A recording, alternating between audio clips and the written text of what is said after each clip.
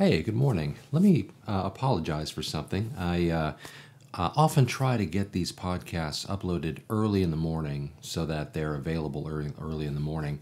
However, I am a bit subject to our internet here at the house with those uploads, and sometimes it just crawls along or it gets stuck somewhere and hangs up, and I have to start it over. And so, what I've generally tried to do is upload them overnight so that they are ready the next morning and that kind of a thing. However, sometimes I'm not able to necessarily get enough of a jump to get them done a day early. So I'm not casual about it. I'm not flippant about getting stuff out there. I appreciate very much that you all watch and interact and all those kinds of things. And I didn't want you to think that getting lazy or sloppy about it. Unfortunately, I just they say a poor workman blames his tools, so I hate to sound like that.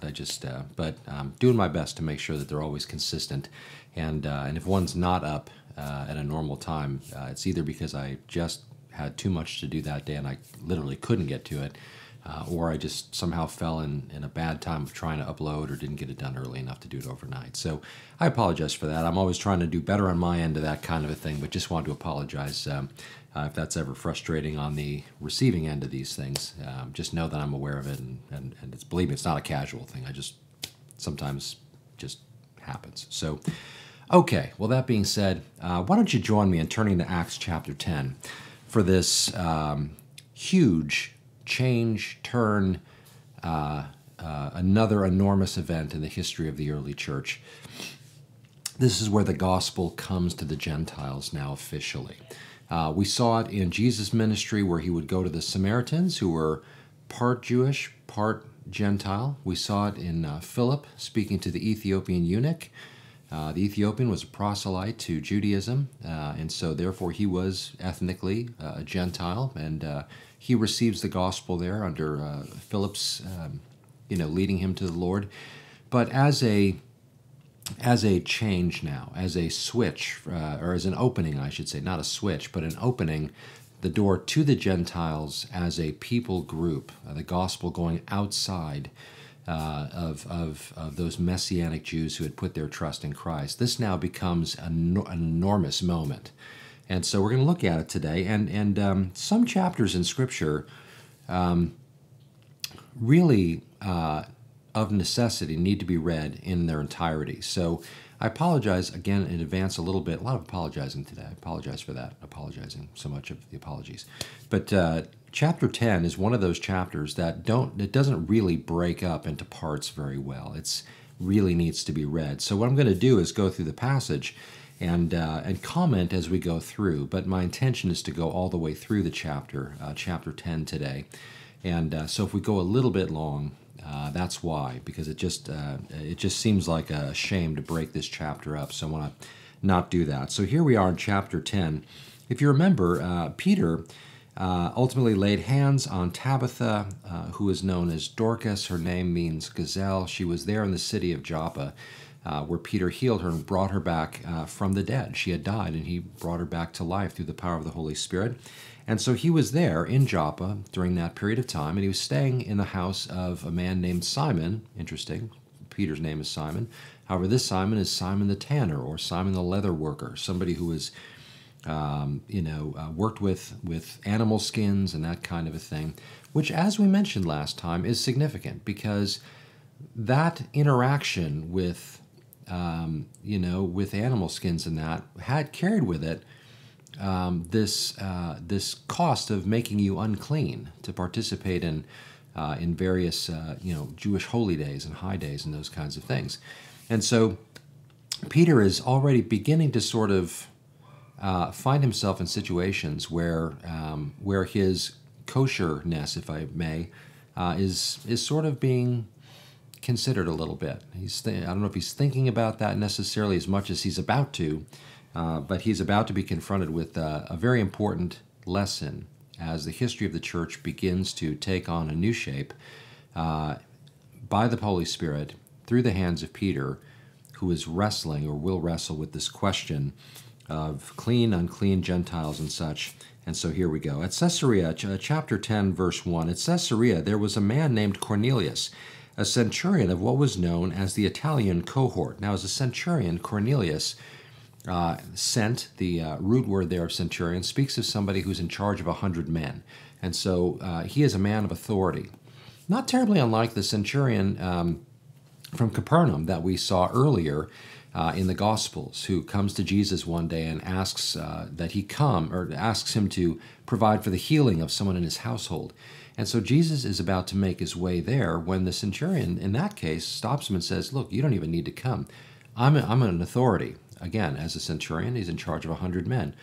Essentially, when I tell my men to jump, they say, how high? If you just speak to this thing right from here even, it'll be done. And so Jesus, of course, responds, I've not even seen this kind of faith in Israel. He's speaking to a Gentile, whom he is gracious to and whom he provides for that healing in that centurion's household. And so centurions oftentimes, in the course of the Gospels, other than when we get to the crucifixion and that, one centurion stands out and says, surely this is the Son of God, and as he sees all the events taking place around Jesus' death.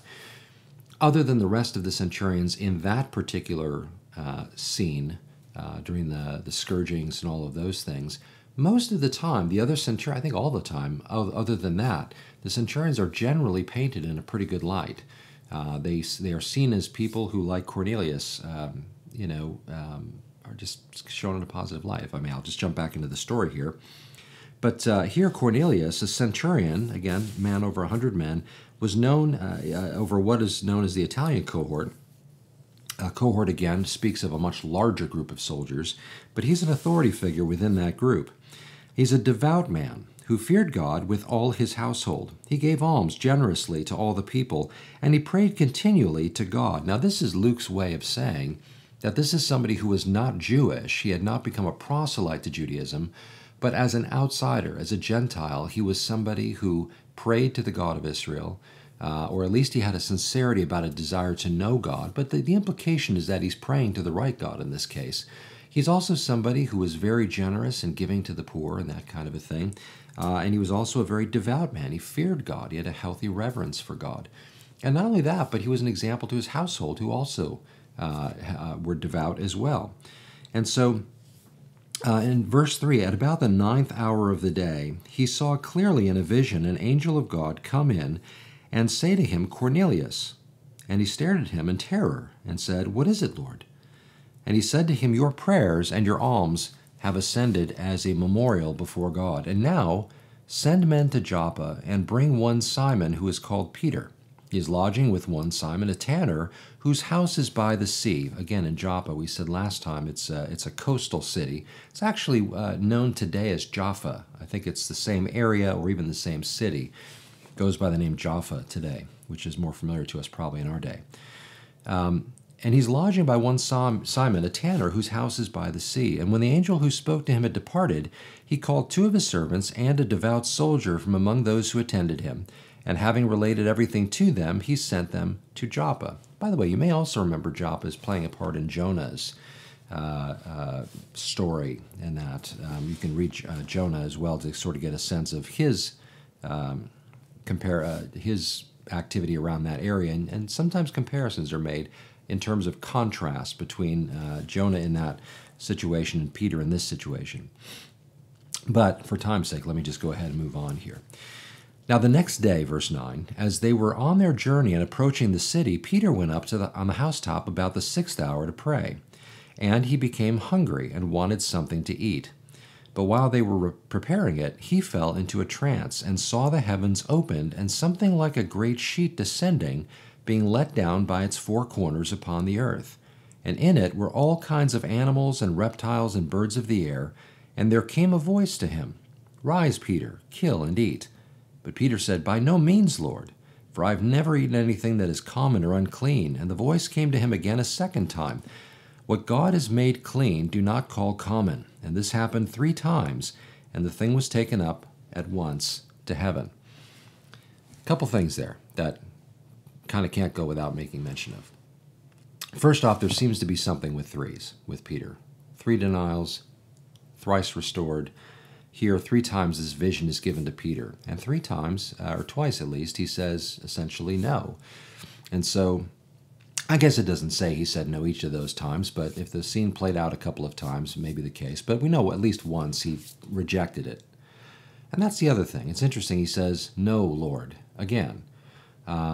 Those are two concepts that should never go together. No and Lord. Not so, Lord. How can he be Lord if you say no, right? But Peter just, again, we relate to Peter. At least I can. I'm sure you can as well. Peter is everybody. He's just like you and me. He shoots from the hip. He responds sort of on instinct and all that before he necessarily gets his brain in gear and thinks through what he's doing and saying. He's kind of impetuous that way. And in that way, he sort of gets himself in trouble, but he's kind of endearing to us in a way because we can relate to that. We oftentimes, fire before we aim, kind of a thing. And that's definitely Peter. Well, here in this situation, God is using Peter. You remember, after those denials, the dogs say hello. After the denials, Jesus restores Peter fully and talks to him about how he's going to be used to feed his sheep. Peter has a long history serving the body of Christ throughout the years that followed. The letters that he writes toward the end of his life, he's writing as from sort of an elder statesman sort of a position here, speaking to the body of Christ and sharing so many very important, insightful things, both on a practical basis, but also in so many other ways. And so Peter is somebody who God is not finished with, clearly. Not only is Peter this pillar in the church, but one of the reasons he's a pillar in the church is because of the episode that's about to happen right now. As God gives him this vision, Jesus apparently is the one speaking to him in this, where Peter essentially is told to rise, kill, and eat. And what's on this sheet, something like a sheet, comes down with all these animals on it that are unclean to Peter. They're things that Peter would never eat because kosher law forbid them. And so as a good kosher Jew, he is naturally responding in the negative. He's stunned by this. He may not even believe this vision that he's seeing, that something is telling him to eat this. And so he naturally says no. And so the word comes back where Jesus says, "What I have made clean, don't call unclean." And that becomes the point of this whole vision. It is to stretch Peter outside of that which he had come to know and rightly understand. I mean, this was a correct behavior for the Jews up to this point, because things now have changed. When Jesus came into the world, he didn't come to destroy the law, but as he said, he came to fulfill it. And so therefore, when it comes to the law, and this is a gigantic point and worthy of more time than we'll spend just today on it. But Paul spends a good deal of time in Colossians. As a matter of fact, the very first church council in church history that takes place in Acts chapter 15, as a result of this very event, ultimately helps to pave the way for the understanding that the law had run its course. It was completed in Christ. And so therefore, and this is something Peter comes to grips with later on in verse 34 and 35 and such, but Peter comes to realize that for a Gentile to come to faith in Christ, he doesn't have to come through the law. But in fact, God saves a Gentile by faith through his grace the same way as they were saved. They weren't saved by the works of by obeying the works of the law, as Paul would say, in Galatians chapter 2, verse 20, that, if righteousness comes by the law, then Christ died for nothing. And so it's important to recognize that this is an absolutely seminal moment in the church's history, both in terms of the Gentiles being welcomed now into fellowship, being grafted into the vine, but also in terms of understanding the place of law and grace. As a matter of fact, we've said this before, but grace has always been the means by which God saved. The law never had the ability to save anybody, not because the law was less than perfect. It was absolutely perfect. But that was the problem for us personally, because we're in the flesh, we're incapable of keeping the law. So therefore, we have a conundrum, a problem, an absolute, an issue that cannot be resolved, if not for the grace of God. And so Peter is now being forced to reconcile with this idea that something new is going on here, and he needs to get over kind of moved now beyond that which has been the way he's understood things previously. And again, rightly understood them previously to a point. But now all of a sudden we find ourselves in a new age. Not the new age, by the way, but a new age, biblically speaking. And so, verse 17, now while Peter was inwardly perplexed as to what the vision that he had seen might mean, behold, the men who were sent by Cornelius, having made inquiry for Simon's house, stood at the gate, and called out to ask whether Simon, who was called Peter, was lodging there. And while Peter was pondering the vision, the Spirit said to him, behold, 3 men are looking for you. Rise, go down, and accompany them without hesitation, or really without making distinction. These were Gentiles who had come to him. And the Holy Spirit is telling Peter, don't hesitate to go with them. Like, don't not go with them because they're Gentiles. And so the Holy Spirit begins to let him know that this is of him, that this is something he needs to go do. For I have sent them. Verse 21. And Peter went down to the men and said, I am the one you're looking for. What is the reason for your coming? And they said, Cornelius, a centurion, an upright and God-fearing man, who is well spoken of by the whole Jewish nation, was directed by a holy angel to send for you, to come to his house, and to hear what you have to say. So he invited them in to be his guests, and so they come in and spend the night. And the next day they'll make their way back there to Caesarea. Now, it is significant that the Holy Spirit gives Peter this vision because it's entirely possible. And you can almost kind of hear it in their explanation of what's going on. We're here on behalf of Cornelius. By the way, all the Jews speak highly of him. Like they're kind of feeling like they might need to convince Peter to come. And the Holy Spirit, giving Peter this vision, not only instructed him about this change that was beginning to take place, but it's entirely possible that the Holy Spirit told these things to Peter also so that he would be prepared when this knock at the door came and he wouldn't be resistant. The Holy Spirit, again, finishes by saying, don't hesitate to go with them. Show no distinction. Don't not go because they're Gentiles. And so they come in and spend the night. Now the next day he rose and went away with them, and some of the brothers from Joppa accompanied him. This will turn out to be helpful because when this event takes place, it's good that there are other witnesses there to corroborate what took place, because this whole thing is not well received initially by everybody back in Jerusalem when they start to talk about it. And so some of the brothers from Joppa accompanied him. And on the following day he entered Caesarea. Cornelius was expecting them, and had called together with his relatives and close friends. And when Peter entered, Cornelius met him and fell down at his feet and worshipped him. But Peter lifted him up, saying, stand up, I too am a man. In other words, don't bow down to me. This is, by the way, exactly the right posture for a servant of Christ. Somebody who doesn't get the accolades, somebody who's not interested in being bowed down to, somebody who is simply a servant of the Lord. We talked about this previously, the idea that a stewardship's been given to us, a responsibility with whatever it is that God has called us to, and we are servants and stewards. Servant speaks to the posture, steward speaks to the responsibility. To take that responsibility on with a very humble Christ-like posture, not expecting pats on the back or labels or to be seen as something special in and of ourselves, but rather as an under-rower, somebody who's insignificant in our own sight. We're not insignificant to the Lord, but our attitude should be the one of feeling like, look, this is not about me, this is about him. And so Peter says, stand up, I too am a man.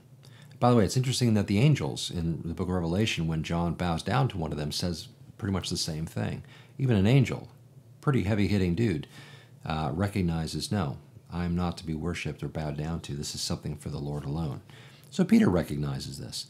Verse 27, and as he talked with him, he went in and found many persons gathered, and he said to them, you yourselves know how unlawful it is for a Jew to associate with or to visit anyone of another nation. But God has shown me that I should not call any person common or unclean. So Peter understands. The vision was not about just eating foods that weren't considered kosher. It actually has to do with people. God has taught Peter that people ought not to be seen differently, even if they're not Jewish, but they need to be recognized as being important to the Lord, and the gospel is now about to come to them, and they're about to receive it. And so, I should not call any person common or unclean. Verse 29, so when I was sent for, I came without objection, and I ask you then, why you sent for me? And Cornelius said, 4 days ago, about this hour, I was praying in my house at the 9th hour, By the way, it's about 3 in the afternoon. I should have mentioned that earlier. And behold, a man stood before me in bright clothing. This is the angel that Cornelius saw earlier. In bright clothing, and said, Cornelius, your prayer has been heard, and your alms have been remembered before God. Send therefore to Joppa, and ask for Simon, who is called Peter. He is lodging in the house of Simon the tanner by the sea, and so I sent for you at once, and you have been kind enough to come. And so Cornelius recognizes, like Peter said, the Gentiles understood that Jews were not really supposed to go into the house of a Gentile. And so Cornelius appreciates that Peter responded to the call to come. Now, Cornelius doesn't necessarily know at this point that Peter had a vision and all this stuff has happened, except that, Peter has just told him. But Cornelius was not aware of that prior to this moment. All he knew he was sending for Peter, and he's just glad Peter came. And so I sent for you at once, and you've been kind enough to come. Now, therefore, we are all here in the presence of God to hear all that you have been commanded by the Lord. Now, for those of us who preach and teach and stuff, this is called right down the middle. This is teed up and ready to go. This is the perfect pitch, And so Peter goes ahead and opens his mouth. Now, whether Peter had been thinking about what he was going to say or not, we don't know. But what he lays out here is just simply put, he explains a bit of the gospel. So Peter opens his mouth and said, Truly, I understand that God shows no partiality. But in every nation, everyone who fears him and does what is right is acceptable to him. As for the word that he sent to Israel, preaching good news of peace through Jesus Christ, he is Lord of all. You yourselves know what happened throughout all Judea, beginning from Galilee after the baptism that John proclaimed, how God anointed Jesus of Nazareth with the Holy Spirit and with power. And he's basically alluding to the fact that what happened with Jesus is well known throughout this whole area. It is common knowledge what took place with Jesus there. That doesn't mean everybody believes, but people are aware of what happened.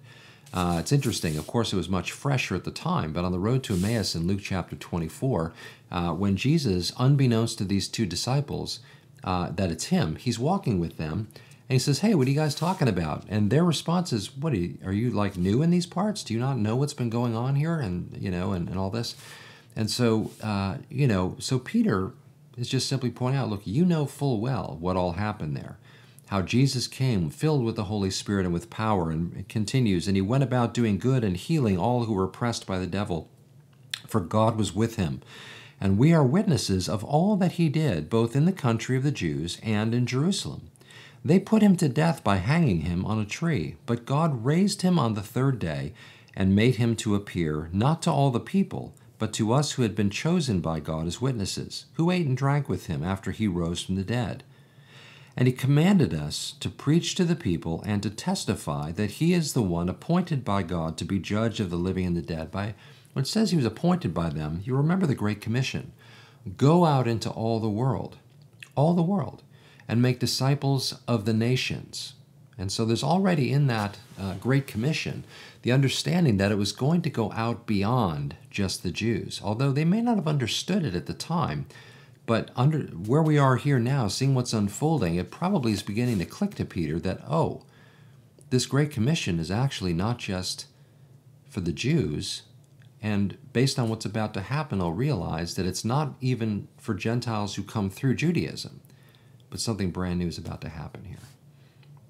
Again, he commanded us to preach to the people and to testify that he is the one appointed by God to be judge of the living and the dead. To him all the prophets, bear witness that everyone who believes in him receives forgiveness of sins through his name. Like the prophets all said. In other words, the Old Testament, as Jesus rightly said, spoke of him. Now, verse 44, and here we go. While Peter was still saying these things, in other words, he had not even finished. He hadn't given a gospel presentation. Or an invitation, I should say, right? He'd been presenting the gospel. But he didn't even say, okay, now bow your heads, close your eyes, calm your hearts, and he didn't even get to any of that stuff. While he was still saying these things, the Holy Spirit fell on all who heard the word. And the believers from among the circumcised who had come with Peter were amazed. In other words, the Jews who came with Peter, those Jews who believed in Christ, Messianic Jews who had accompanied him from Joppa, they saw what was happening, and they realized that the Holy Spirit had fallen upon these people, Gentiles, in their house, without anything about coming through Moses or any of this stuff. The Holy Spirit fell upon them just as he had fallen upon the disciples there on the day of Pentecost. And they were amazed because the gift of the Holy Spirit was poured out even on the Gentiles. Shocking, right? For they were hearing them speaking in tongues and extolling God. Now, the manifestation of the Holy Spirit as he fell upon these believers was that of speaking in tongues and extolling God, which is what tongues is. It is a language by which we glorify God and that kind of thing, as we saw in Acts chapter 2. Now, what we ought not take from this is that this is how it looks for everybody who believes. Not everybody who believes speaks in tongues and begins to glorify God in an unknown language. But in some cases, we do see it in the New Testament. We didn't see it with the Ethiopian eunuch. We don't see it in a lot of times when people are coming to Christ and that kind of thing.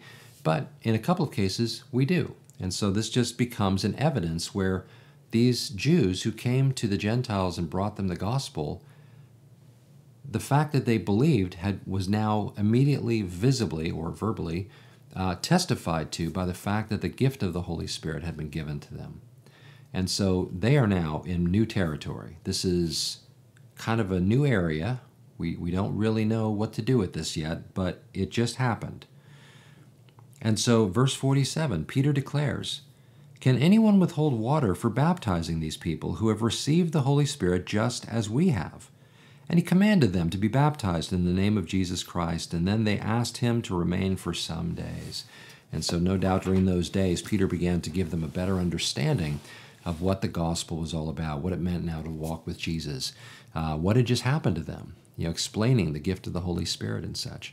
And so this becomes an enormous moment in the church. No longer is the gospel predominantly believed by Jews who were awaiting their Messiah and now had received him, but even those outside of the commonwealth of Israel had now begun to come.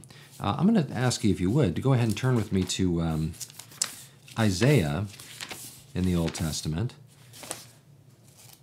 because it's good for us to see that God's love for the Gentiles has always been there. As a matter of fact, even prior to Isaiah, we can go all the way back to Genesis chapter 12. Who does God call first to become become his follower and ultimately become the root of the Jewish nation? But Abraham. The Hebrew faith began with Abraham. Well, what was Abraham before he was a Jew? He was a Gentile, right? God called him out of the world, out of the nations, and made his own special people out of him. So God has always loved the Gentiles.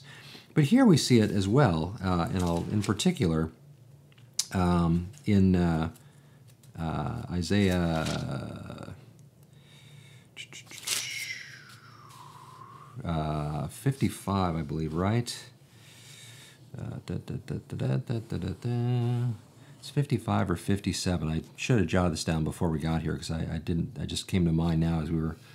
I think it might be 57 actually. Let's see. Oh, see, this is why you got to write stuff down before you get there. Maybe it's 56, 55 it is, I think. Oh, shoot, I can't believe I did that. I'll put it in the notes. There's a passage here in Isaiah 55 or 57, and I'll put it in the notes for you. But here it talks about let the foreigner who wants to join himself to the Lord, and such. There's an invitation to those even outside of Israel in the Old Testament. Again, the idea of proselytes to Judaism in this period of time was a common thing. Those who were not ethnically speaking Jews, but on the other hand, believed in the God of Israel, and so they became what were called proselytes or converts to Judaism. And so God's heart for the Gentiles always gave allowance and a way for people to come and tie themselves to the Lord, to become part of the commonwealth, part of the covenant, even though they were not born into it per se. And so God's love for, it helps us to understand that when John writes that God so loved the world that he gave his only begotten Son, that whoever would believe in him would not perish but have everlasting life. when John in chapter 1, verse 1, and maybe we'll just go ahead and end with this passage, because this one I did jot down so I wouldn't get all turned around on it. But in John chapter 1, of course, we have the prologue here. In the beginning was the Word, and the Word was with God, and the Word was God, and so on there. But you'll notice here in verse 11 how it says, John records that Jesus, when he came into the world, or when the Word became flesh, ultimately in verse 14 we see, when Jesus came to the world, he came first to his own, right? His own people is in view there. He came first to the Jews. But his own did not receive him. By and large, the Jews rejected him. There were, of course, his followers, the disciples. There were the multitudes that followed. But nationally speaking, he was rejected. We see this in Luke chapter 16 and so forth. However, John goes on to say, but to all who did receive him, who believed in his name, he gave the right to become children of God, who were born not of blood, nor of the will of the flesh, nor of the will of man, but of God. And so, yes, he came to his own and he was rejected. He will be received by them one day. They'll look upon him whom they've pierced, we see in Zechariah. And they'll mourn over him like one over an only son in that. But as Paul would go on to say in chapter 11 of Romans, that all Israel will be saved.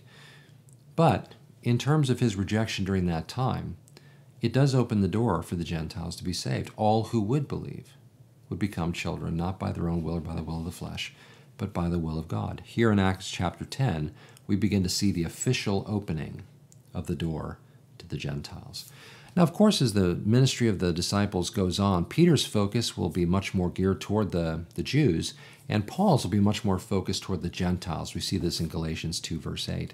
However, both of them do minister to those whom they were not, quote-unquote, the apostles to. It's just that the main thrust of their ministries tended to focus on those two groups, Paul's with the Gentiles, Peter with the Jews. I always find that interesting, by the way.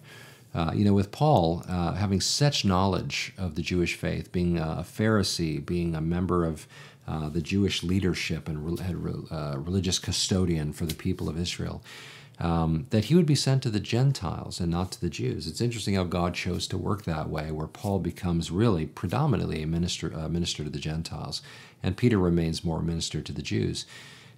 Just interesting thing to think about and consider, and to just sort of watch unfold in the book of Acts as we go through, and certainly in the epistles as they're written.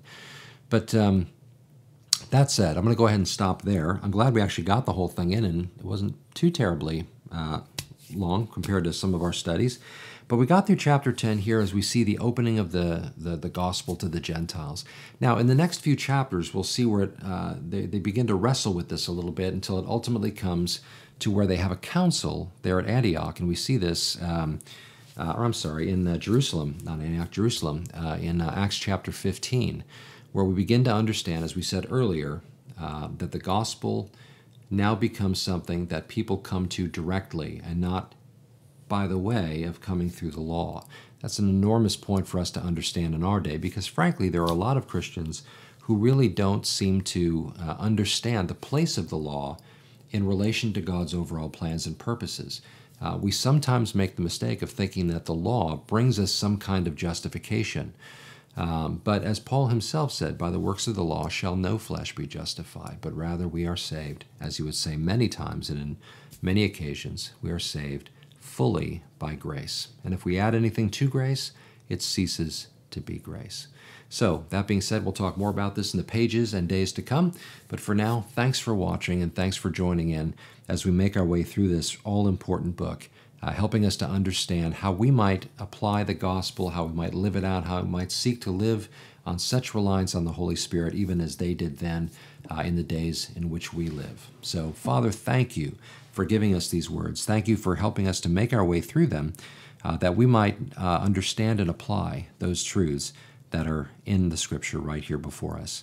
We pray that our own lives would be marked by a reliance upon the Holy Spirit, a desire to walk with you with intention and fervency, with a desire to serve and minister to those around us in really whatever capacity you might call us for, and ultimately not only call us, but equip us for.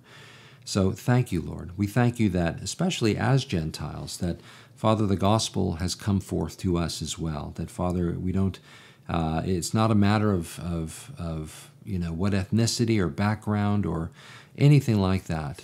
It's not a matter of any of those things, but simply a matter of receiving by faith that which you have graciously given us. It doesn't matter if we're male or female, Scythian or free, or Greek, slave or free, any of these kinds of things. It's all about your grace. So thank you for calling us and for saving us and setting us free. And we pray that you bless our times together as we continue to make our way through your word. In Jesus' name, amen. Well, if you have any comments or anything like that, feel free to share them on our YouTube channel or on my personal website at parsonspad.com. You're also able to email me from there as well. I notice some of you take advantage of that, and I try to respond to your comments and emails in a pretty timely fashion. Sorry, they said hi again. But or if you want to listen to our audio version of this podcast, you can also subscribe to it on parsonspad.com. You can click on the link, and then you can choose whatever podcasting outlet you like to listen through. If you want to learn more about our church at Calvary Chapel Franklin in Tennessee, we invite you to check out our website at calvarychapelfranklin.com. And of course, if you're ever in Middle Tennessee driving through the Nashville area and you come around a little southwest of there and you come to Franklin, we'd love to have you pay us a visit on a Sunday morning or a Wednesday night. So look forward to meeting you. But God bless you. Thanks for watching, and we'll catch up with you next time. And until then, God bless.